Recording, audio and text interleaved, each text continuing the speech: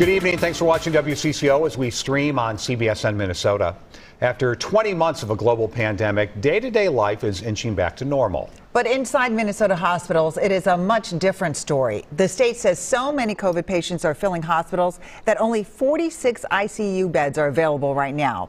The federal government is sending medical teams to help at Hennepin Healthcare in Minneapolis and St. Cloud Hospital.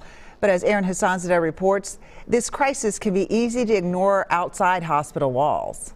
Could have beaten this. The CDC says COVID-19 is spreading faster in Minnesota than anywhere else in the country. It scares me. But it doesn't always feel that dire when you're out at the mall or grocery store, caught up in the holiday hustle.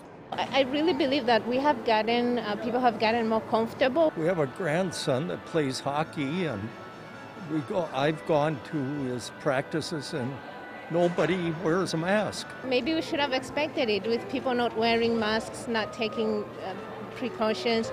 For North Memorial COVID ICU nurse Mary Turner, that disconnect is alarming. All 13 beds are COVID again.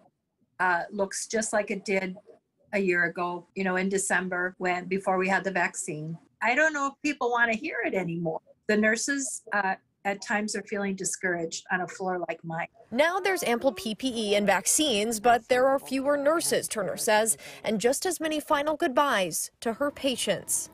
It leaves a mark on your soul. It really does.